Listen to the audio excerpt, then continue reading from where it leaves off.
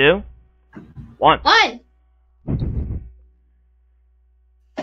Hello, every pony. It's your favorite floopy pony, Venomous Pie. You know me as the Pinkie Pie of the group, and welcome to another episode of Bronimaniacs Discuss. I have with me here this afternoon on Mod Pie, which is Little Looney. I just realized I'm 3 years late to the wedding. Okay. Let's see. We have our Coco Pomel, which is Scapegoat. The Goat Empire shall take over all. You also have our Cheese Sandwich, which is Drizzle.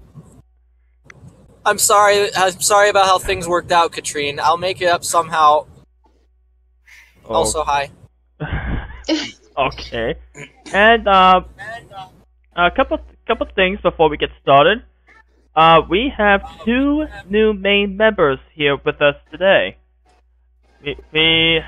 Please welcome to the Bronimaniacs our new Applejack, which is Wolfie. Hey, that's my hat! It was tasty.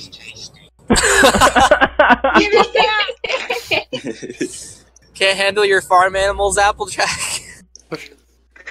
No. And Kidding. and also because she did so well with us last week, we decided to make her our new a main member as well. Please welcome our new Sweetie Belle, Kitty Rosie. Hey, I'm the new Sweetie Belle. I'm so excited. And I'm also not as nervous as I was last time. This is gonna go good. And also, we have ourselves a special guest with us today. Please welcome our good friend, SnivyShy. Hello everyone, I'm new here, and I'm also extremely nervous too. Snivy, sweetie, you'll do good. I was nervous too. I'll give you a hug when this is all over and my hand isn't on a steering wheel. I think we were all noise when we first started. Yeah. As I say, as I put down a banner of your picture, Snivy. Also, Oh my goodness, I remember when I drew that. Hey look, it's Crimson. Hey, we got Crimson with us. Yay. yeah, Yeah. Yay, you got some. Yep, just in time. Crimson. Just in time, buddy. Say hello to Crimson, our sunset shimmer. Hello, your pony. Your phantom thief will be lurking in the shadows. Well, why else would they call it the Phantom Thief? Persona. Persona. Also, the artwork that you see of SnivyShy here is made by our very own Kitty Rosie. All credit goes to her for the art. And She's such an incredible Photoshop's artist. and now we got that out of the way. The episode we'll be discussing here is an interesting one, in fact. It's the one and only 100th episode of Friendship is Magic, Slice of Life. Woohoo! And And at the same time as I'm working on my 100th comic. What good timing. yeah, well, lucky timing.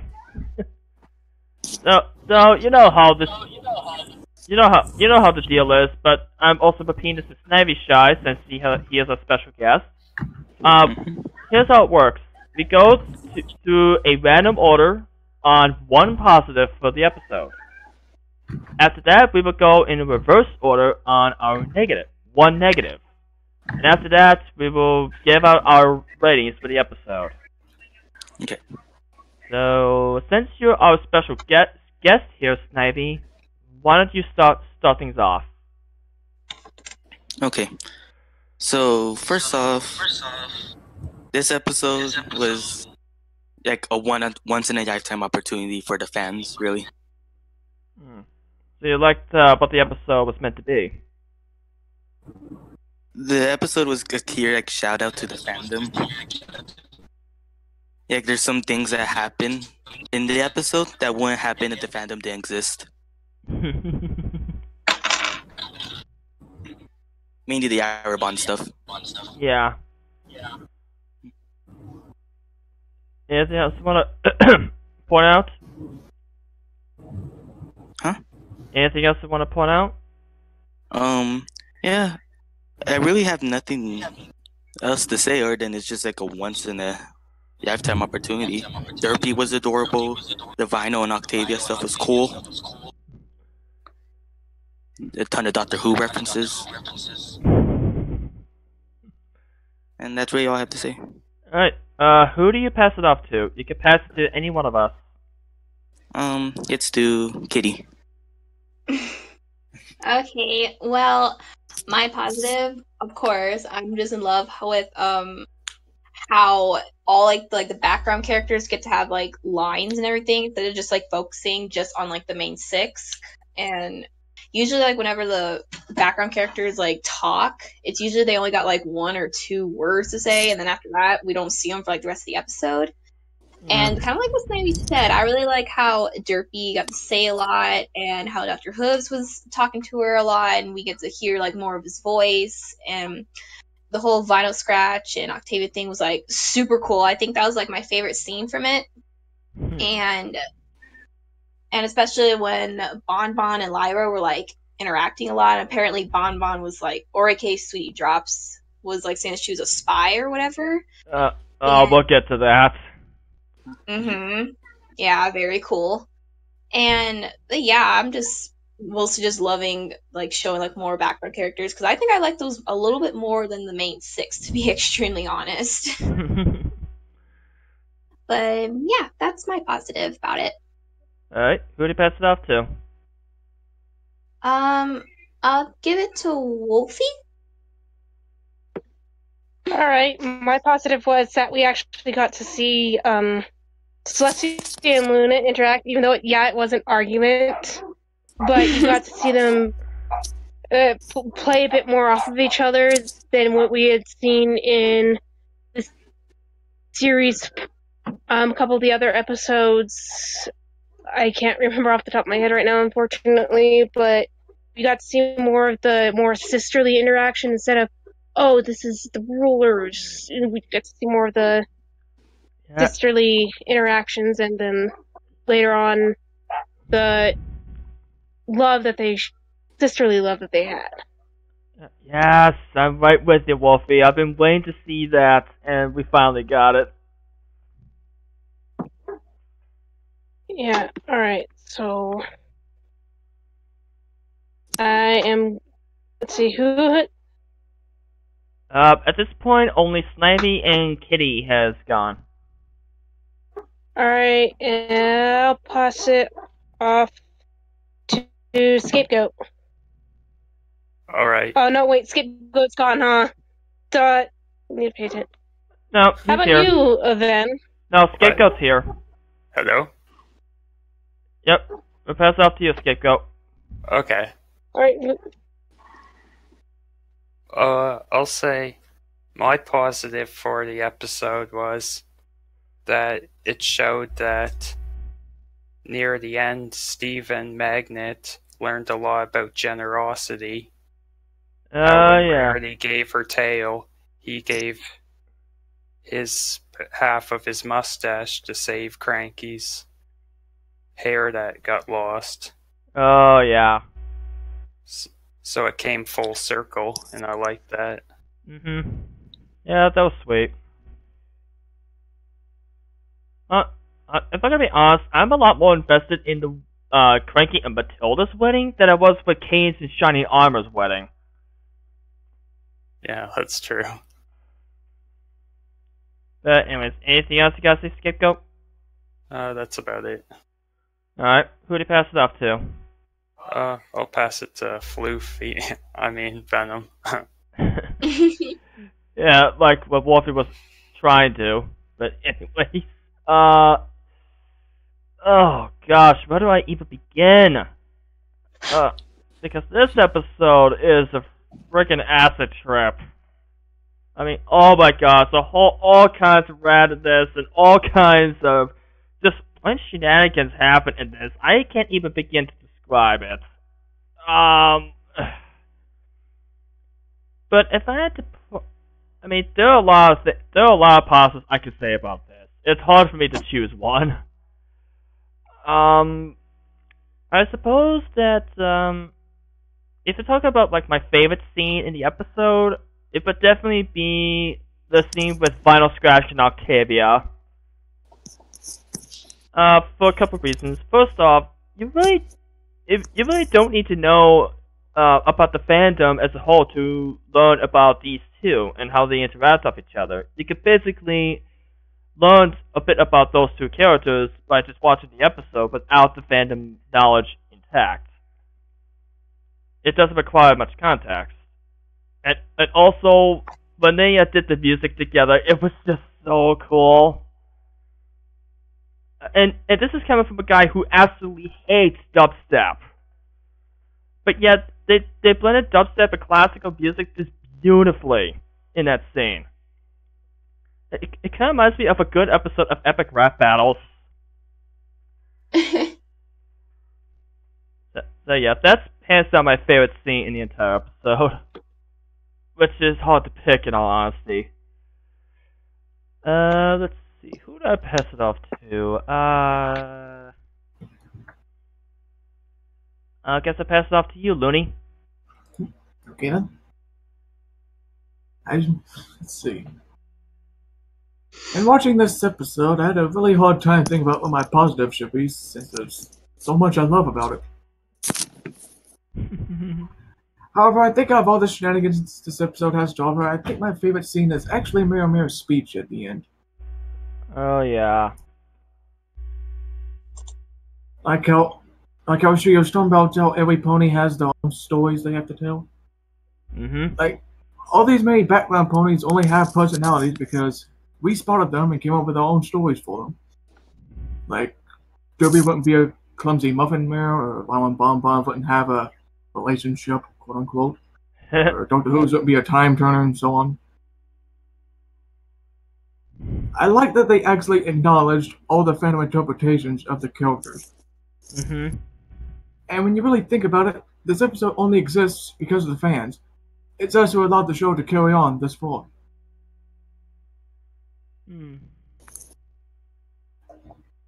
Yeah, I definitely see what you mean, Looney. Alright, who do you pass it off to? Who hasn't gone yet? Crimson and Drizzle. Since Drizzle said he wanted to go last, I guess I'll give it to Crimson. I just pinged him. So he'll be along in a moment.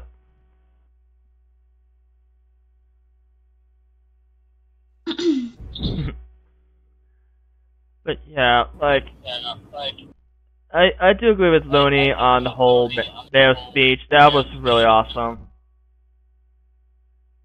It's a very good message too.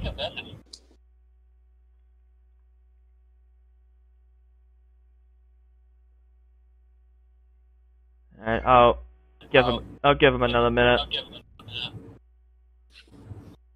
If not, then I'll just pass off to Drizzle.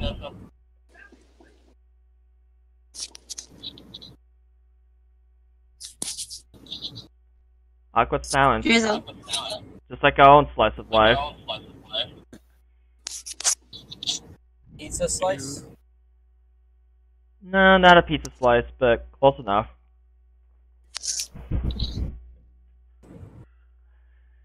Alright, I guess you can go ahead, Drizzle. Alright, if Crimson does show up, I guess it'll help, but my positive was Derpy's appearance in the episode and having much more screen time in one episode than the rest of them. I mean, Derpy has such a cute voice, too. That beginning scene with the muffin. Yes. Muffin. I wish I could offer muffins when I screw up. I just really appreciate Derpy's appearances, and I hope she'll get more of a speaking role sometime down the road. I love Derpy Hooves. And for the first time she spoke Just adorable. And Yeah, very. And also congratulations, Derpy Hooves. You actually spoke something without causing any controversy. Right. Yeah. Anyways, our Crimson is returned, so take the floor, Crimson. I guess I'm passing to Crimson then. Alright. Let's see, for Celestial Life for this episode for my positive, I was kind of interested to see the Doctor Who's pony. I thought that was his name at first, but I think it was Time Turner? You're correct. He's quite the character. I like him already. Oh yeah, did we mention the bowling scene? Yes! No, it's the only time when you ever see Doctor Who's end up in a bowling alley with the dude. Tell that to someone who's not in the know and tell me they would not be interested. Never thought I'd see a crossover between Doctor Who and the Big Lebowski. Huh. Basically, like, if the episode for Slice of Life wasn't that good without Tom Turner's, like, comedy, this episode wouldn't have been better from the beginning, but Derpy Who's, for exception, was also included with it. Still good episode. Before, I'm not gonna lie, you know the scene when Doctor Who showed up with that long scarf and he trusts it? Yep. When he trusts it and goes, Alonzi? I actually face death. Huh? I was like, come on! Too obvious! Anyone who, even those who have never even heard of Doctor Who in their life would know that that's from Doctor Who. Yeah, the baker guy. Come on! That's too obvious. The only thing that would have been even more obvious is if he had a tortoise. Well, I guess that's it for my positive. And now we move on to our negative. Back to Crimson. Yep, back to you, buddy. Let's see. My negative for the episode was they should have planned the wedding thing a little bit perfect instead of messed up. That's what really annoyed me. It's Matilda. She's the worst note maker ever. Cough, friend indeed, cough. I mean, yeah, like, what is with Matilda in these bad notes? Like, in a friend indeed, she left a note saying she's moving to Ponyville in possibly the worst possible spot. And now she ends up screwing the date? Remind me to never ask Matilda for a checklist. Can't say I wasn't impressed, but still. Please work on your time management for when you're going to set up a wedding. For Celestia's sake. Matter of fact, for every second Equestria, please do it right next time. At least it all went well, and if it weren't for all that, we wouldn't have all these shenanigans. Yeah, there wouldn't be all the chaos. Yeah, I guess. Alright. Discord probably had something to do with it. Alright, go ahead, Drizzle. Oh, my negative. It was the scene with what is it? It was the scene where Bon Bon reveals to Lyra that she's of some sort, or like monsters or something. That's only brought up in this episode alone, and it's never talked about again. I just found it really stupid, to be honest. Yeah, I mean, out of all the character interactions, Lyra Bon Bon is, I would say, is the weakest. Yeah. Then because all of the ones in this episode. Then because, and I'm borrowing some of this from Silverquill, the main conflict of the episode is to prepare themselves for the wedding, right? Well, with but that's not really wedding prep, though. Yeah, with Lyra and Bon Bon, that preparation's already finished. Instead, it's the oh yeah, Bon Bon is a secret agent. Okay, that's kind of weird. First off, isn't Lyra supposed to be the crazy one? Yes. And second thing I said was, well, that explains why Bon Bon's voice constantly changes. I only got one thing to say in response to that. What? Lawson! But yeah, that's so boring, and they never even talk about it again. It was just, I feel like it was just put there to be put there. Anyway, you got anything else? That's it. I guess you can give it back to. Alright, go ahead, Looney.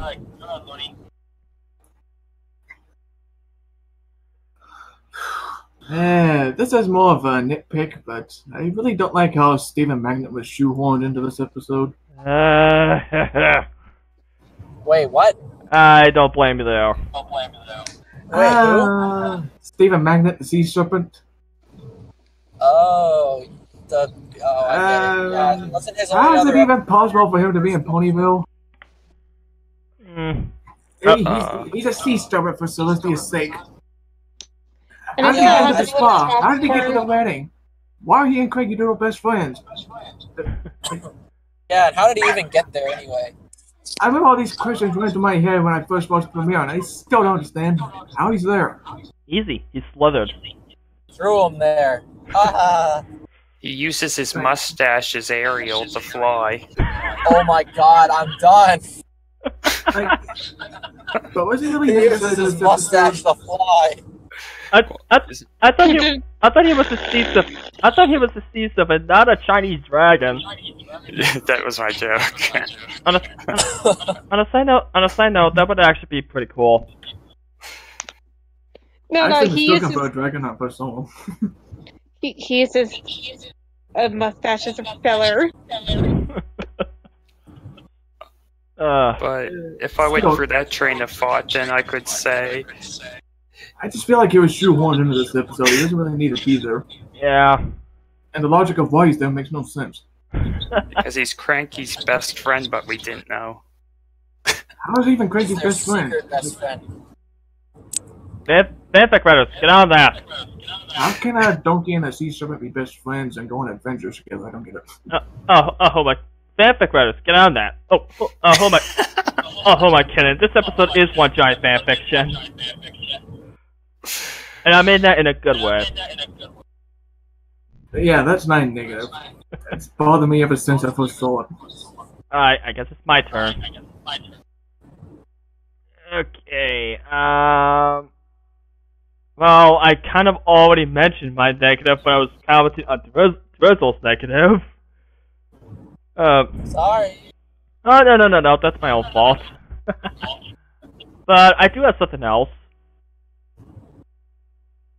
And that's the bugbear. Oh, that thing. Okay, first off, why is it even there other than just to shut the main six aside? And second of all, who came up with that design? It's hideous. Like seriously, when I first saw the bugbear thing, I was like, what the heck is that? It's a fusion of a bee and a bear. It's a fusion of Beedrill and Ursaring from Pokemon. Yeah. No. Don't No, forget the Ursaring- pending to the base. Earthring, Beedrill, and Pangoro.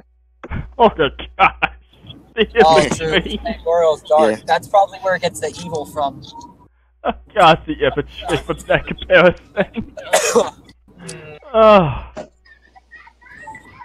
Okay, so yeah, that's my negative. I didn't like how the bugbear was designed. Let's see, who went before me?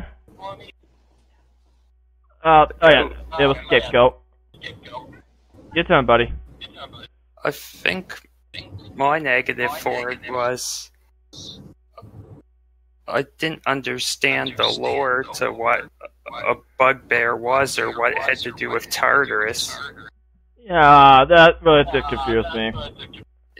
The background to it didn't really give much to explain anything at all. Predator evil, don't you know? Remember, though, it didn't explain much, probably because the bugbear was simply added in, like Ven said, just to throw the main six off to the side. Yep. Oh, but it said something about Tartarus or something. Normally I'd be angry about that, but, you know, compared to all the rest of the stuff that happened in Ponyville, this is kind of low-key. And honestly, if they actually don't stitch up the actual battle, it would honestly be kind of lame. Yeah, I wasn't so much in the battle, I was just confused by its lore. You and me both.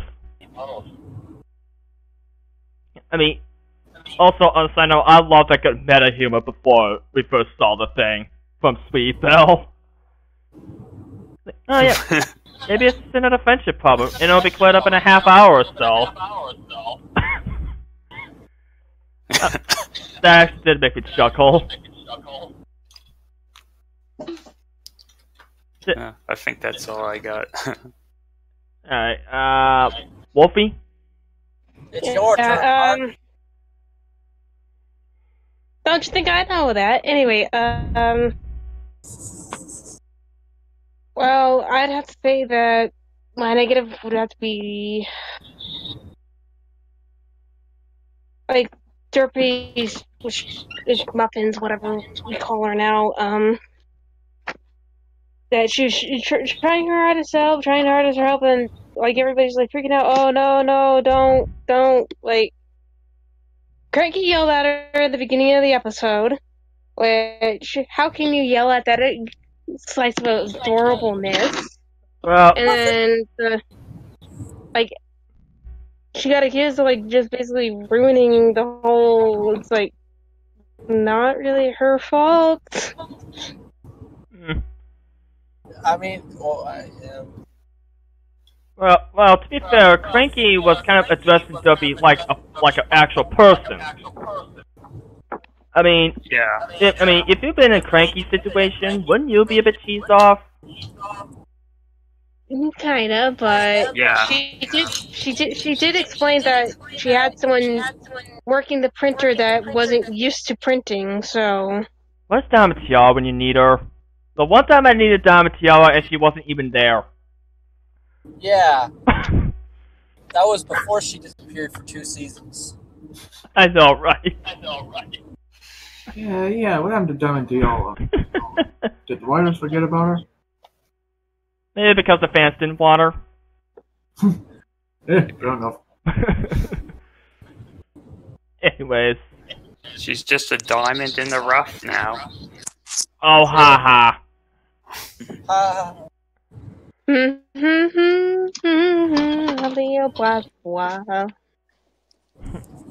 Anyways, anything else you want to add, Wolfie? No. Alright, I suppose it's up to you, Kitty. Okay, so I agree with Drizzle and Venom, like, oh, Celestia, what in the world is a bugbear? And second, Drizzle, yeah, Asian bonbon. I wish that would have came up in the beginning of some other episodes, but I just find it kind of not making sense that they put that in there. But, and another thing is, I just find it kind of, like, lucky that they didn't, like, have another episode kind of like this, just focusing on like background characters again, and like I kind of miss that. Like they always focus it on either key marker staters or main 6. I'm just like, focus more on other characters. Why just please? Like, I don't know if you like get what I mean, but like it was cool that like fan art came out for this, but I just wish that they could have done like more and everything throughout future seasons and such. But yeah, I don't have like too much to say for my negative, so that's like pretty much mine. They should have just added more to it, in my opinion. So you basically got nothing. Yeah, and they should have. They didn't add enough of the background characters, in my opinion. There should be more. The only complaint about the slice of life too. 2 slices of life. Maybe an episode. Because I really love Derpy, so. Who doesn't, in all honesty? Well, we have been confirmed for a 200th episode. Maybe they're planning on making a second. Maybe. Yeah, they better. They should. Oh my gosh, 200 episodes. Jeez Louise. Anyways, you got anything else, Kitty? Nope. So it's Snivy's turn. Alright, your turn, Snivy. Okay, so like my main negative is not really just Steven Magnick at all, but like that one scene at the spa with him. That kind of got on my nerves a little bit. Because he was kind of just acting like a jerk. And it kind of did give off like a bad message that the wedding is important. You know? Hey, don't blame Stephen Magnet. Blame the wedding business. Yeah, but he kind of gave up the message that it's not the meaning behind the wedding, it's the wedding itself that's important. Which is not really true. Yeah. I see what you mean. Maybe they did that so the kids would learn a lesson about it. Teach the kids about real life. Yeah, I hope they teach more real life lessons. Teach them maybe to be careful how you plan things. Okay, since that's pretty much everybody, now it's time for us to do our ratings.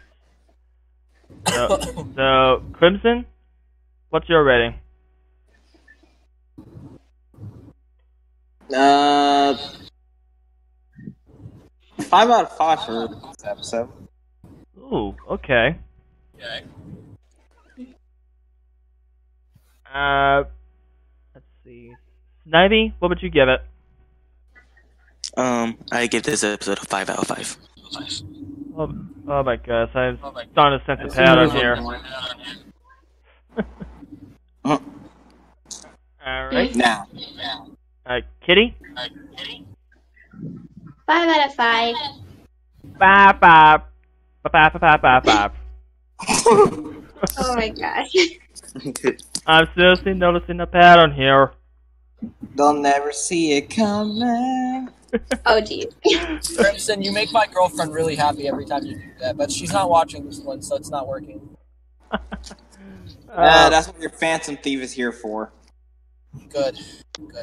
Alright, Wolfie? Wolfie? 5 out of 5. Another one, 5 eh? out of 5. Yep, 5 out of 5. Wow, all these 5s. The religion of 5s. I wonder what the final rating is Lot of going to background characters. Scapegoat? I'll give it a 4 out of 5. Oh, so much for that. I was just giving my honest rating. I know. It's fine, dude. We know, silly. Yeah, we know, but That's gonna drag it down. we'll just mess with you. Well, I must bid every pony you do. Your Phantom Thief must go. Alright, yeah, See you, Crimson. Crimson. But Alright, as for me, I'm giving this episode a 5 out of 5, and I actually do want to expand upon this. I really, but it's like I know what this episode is trying to be. You know, it's supposed to be a thank you letter to the MLP fans for pretty much making the show what it is. And it's honest as that. I think it serves its purpose well. I honestly don't think this is an episode you should introduce any newcomers to the show. Oh no. Heck no. No one introduce it as a standalone episode. But it's Introducing the main fix. Yeah, but I don't think that's what this episode's supposed to be. It's supposed to be a thank you note to the fans for making the show what it is. It's a treat for longtime fans. I believe that my motion himself says that. And I could talk about this episode all day. Derpy being adorable as usual. Dr. Who's was pretty cool. I love the bowling scene, by the way. The scene with Vinyl, guys in There's too many Octave. variables. The duo between Vinyl and Octave was freaking amazing. And oh my gosh, I think we made it through this entire thing without talking about all the shenanigans that happened afterwards, like while they were on their way to the wedding. Yeah. oh yeah. I can only imagine what people first, this being the first episode they watch, would be like. Introducing the main six: Derpy, Matilda, Cranky, Lyra, Bonbon, Final Scratch, and the dragon assistant, the sea serpent. Oh, one more thing. Gummy.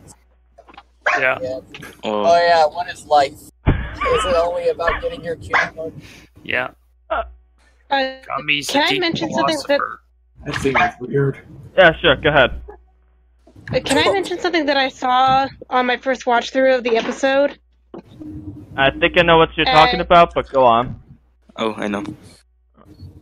At 8:07, Derpy actually lost her wings.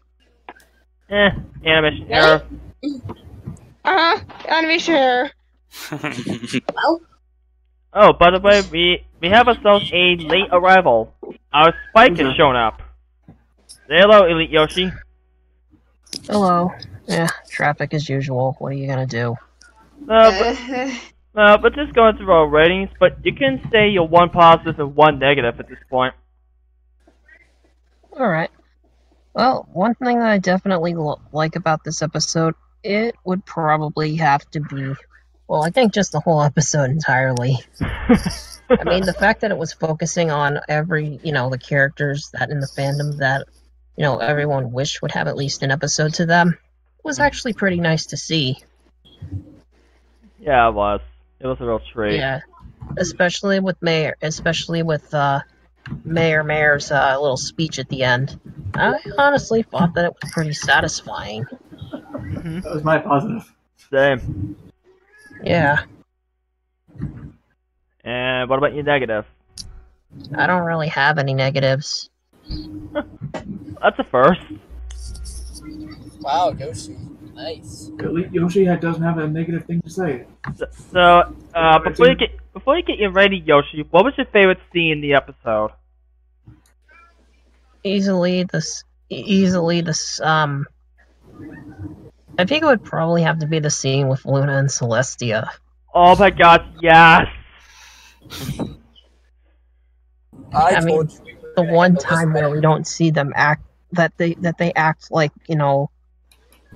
like normal townsfolk, because it's, usually we see them in this light, usually, like, we see them as these teachers, or these in people, distress. or these, or these characters that the main six go to for advice or something. Unless you got a royal problem. So, anyways, what would you give it, Yoshi? 5 out of 5. That was easy. So still I'm got a the few only more one who gave it ratings, 4. Hey, what about mine? Yep, you're up next, Louie. Do I have to say it? 5 out of 5? Probably not. Alright, and Drizzle?